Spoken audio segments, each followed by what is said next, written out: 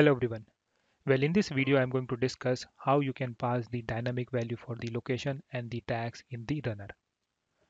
If you look at the code for our parallel runner, we have hard-coded the location as well as the tag. If I want to reuse the same runner for different tag, I need to manually update the tag here and then run the runner. And this is not the good approach.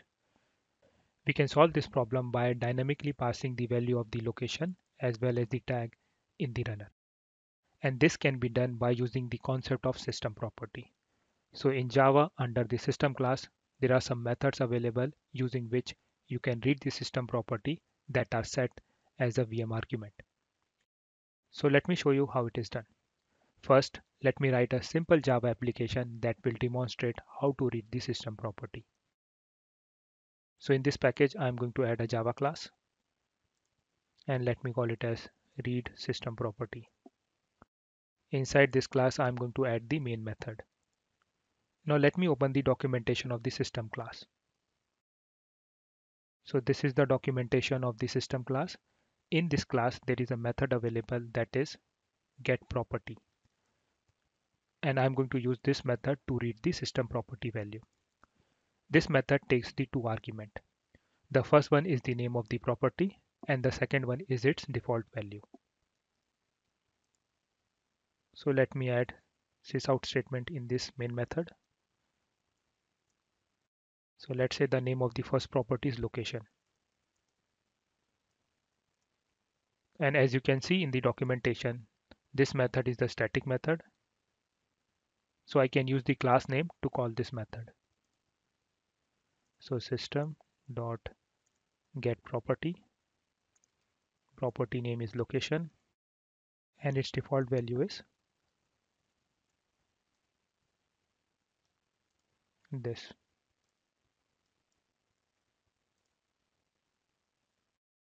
In this similar manner, I will create one more system property for the tags.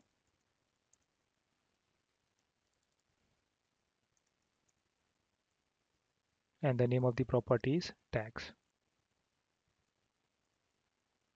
And the default value for this one is @confidence.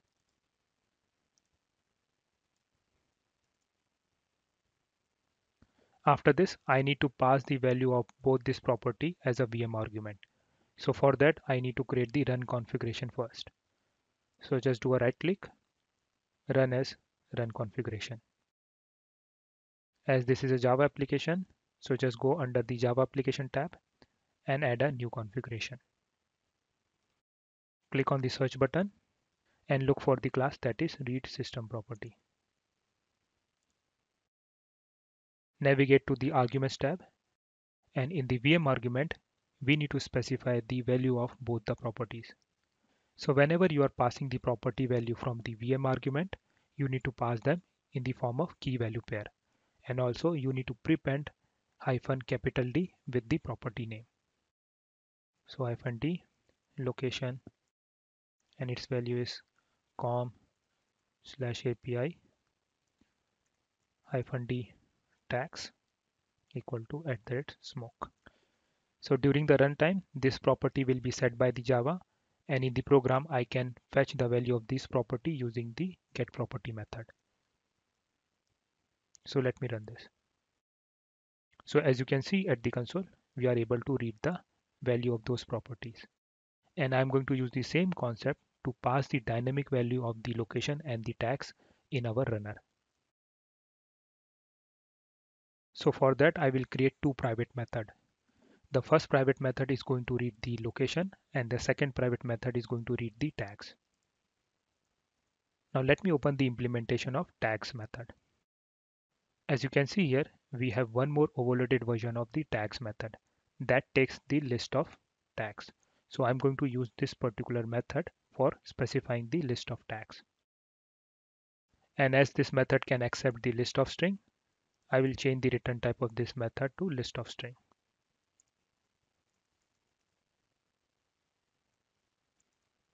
So in order to read the system property, I will use this statement. That is system.getProperty and the name of the property. Then I will store the return value in a string object. After that, I'm going to create a list that will contain this tags. So it will be list of string.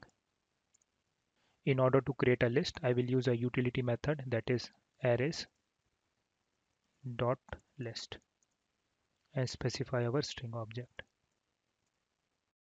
and then return this list.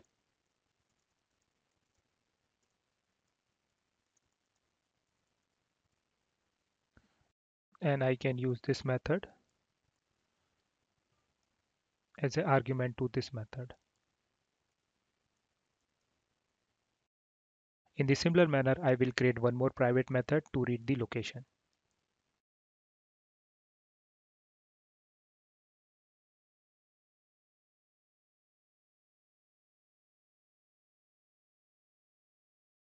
So for reading the location, I will use this statement.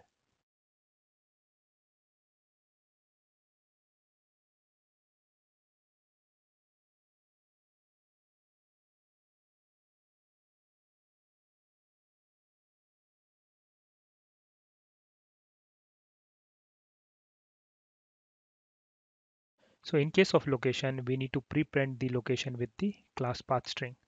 So first let me create a private variable for this string.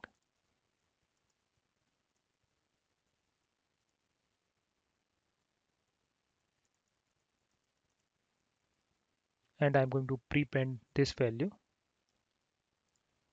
with the location.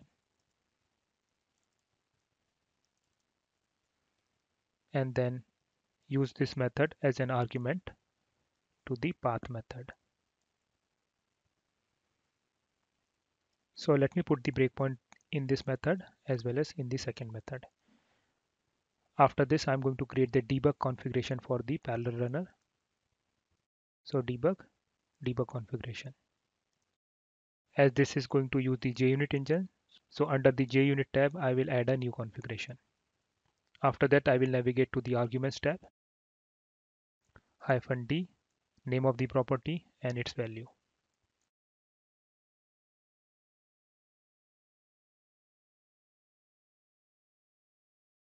In the similar manner, I will specify the value of the second property.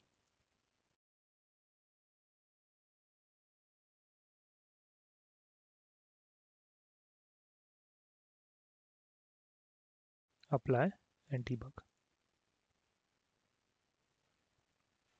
Step over. So this is the value which we supplied from the VM argument. And this is the content of our list. Similarly for the tags, this is the value which we passed from VM argument. And this is the value inside the tag list.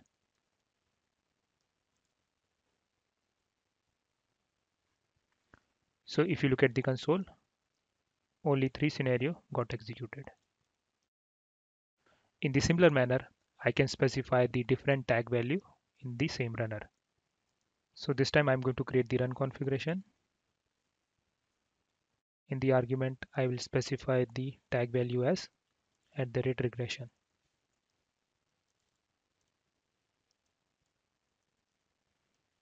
Apply and run.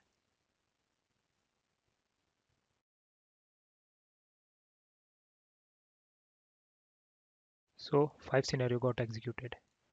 So in this manner, you can specify the dynamic value for the location as well as for the tag in the parallel runner.